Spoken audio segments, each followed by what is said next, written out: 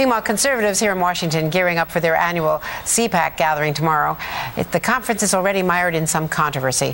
One of the sponsors of this year's conference is the gay conservative group GOProud. Now, some CPAC leaders are urging members to ban gay groups. Some are boycotting the conference as a result. Tony Perkins is president of the Family Research Council, which is refusing to participate. Tony, let's talk about this because we're reaching a point where there's been so much movement, the military, don't ask, don't tell, gay Republicans from the Cheney family on to other families, some members of the McCain family.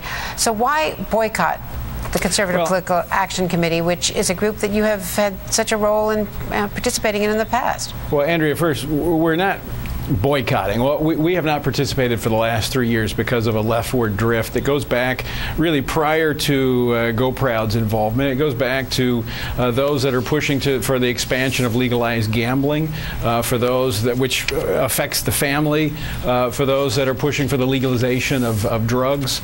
And then this clearly was one that galvanized opposition to GOProud, to CPAC because of GOProud. But this is not about who should attend or who should speak. It's about who should set the agenda, and that's what's important to note here. As a co-sponsor, they're a part of setting the agenda, and it's hard to really grasp the idea that those who are working to redefine marriage can sit at the same table and discuss strategy with those who are trying to promote and protect traditional marriage. And that's really what's at the issue here. Some would argue that that's a traditional value, that marriage is a value that the Family Research Council has held dear, and that that this is not a left-right issue, that this is now an issue that crosses across all sorts of party lines. Well, it's not the redefinition of family and what it means, as all history has shown us, marriage between a man and a woman. That's not at debate among true conservatives. And that's what the point here is. Those things can be debated in the broader culture, and we do it all the time. We do it here on MSNBC. Why not go to the conference and debate them? Well, because this is not a conference in which people from the left and right come together. This is where conservatives come together to advance a strategy to move the movement forward. And if we're debating what core conservative principles are that have been settled for years, then there's a broader problem here. And I think that's what the focus is on, is that somehow CPAC has kind of lost its way. Tony, do you think that conservatives who have aspirations for 2012 should not be speaking at CPAC? Because you've got a long list of candidates who are.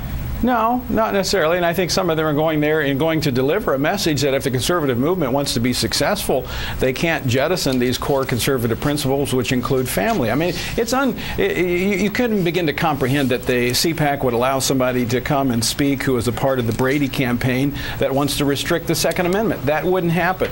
But for somehow it's okay to have somebody be a part of the steering committee who wants to redefine marriage. That's not acceptable, and I think that's the message that's being sent, not just by social conservatives, but by others who understand that for the conservative movement to be successful, it has to be a coalition that respects those core conservative principles that each different aspect of the movement represents.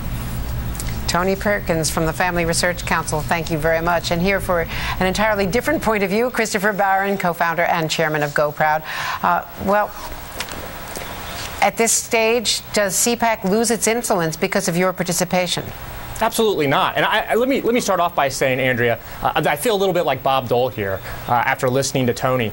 The fact is Tony needs to stop lying about our record. He keeps talking about redefining marriage when if you go and you look at our legislative agenda, GOProud doesn't even have a position on marriage beyond believing that marriage ought to be decided by the states, and we prefer it be decided by the people, not through the courts. I mean, so he can dress this up all he wants and talk about family and redefining marriage, but that doesn't have anything to do with it. The bottom line is people like Tony Perkins are in the industry of demonizing gay people. The reason why Tony, and the Joseph Farah, the WorldNet Daily crowd, the extreme fringe of the conservative movement, why they're not participating, the bottom line has nothing to do with policy at all. It's because we happen to be gay.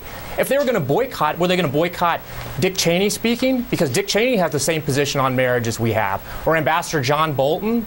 Are they going to, who does this litmus test apply to? Why does it only apply to the people who actually happen to be gay? Look, it has nothing to do with policy. Nothing at all.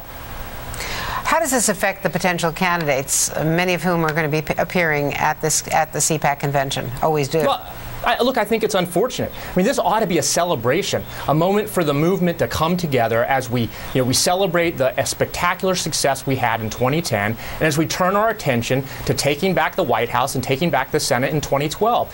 And instead of having this opportunity to celebrate, we've got people who are dividing the conservative movement needlessly. I'll point out, GOProud never asked for anybody to be excluded, even people that we might have disagreements with. It's people like Tony and the Concerned Women for America and those folks who have sought to exclude people, who've created this division, who've exploited it, who go on TV shows like this and talk about, the divided conservative movement. We keep saying over and over again, the conservative movement isn't divided. The conservative movement is absolutely united. 99% of the conservative movement is united behind CPAC. And for all the people who are skipping, CPAC and boycotting it, it's the most, pathetic boycott of all time, because this is going to be the biggest and the best CPAC ever. And those are the realities. Those things speak for themselves.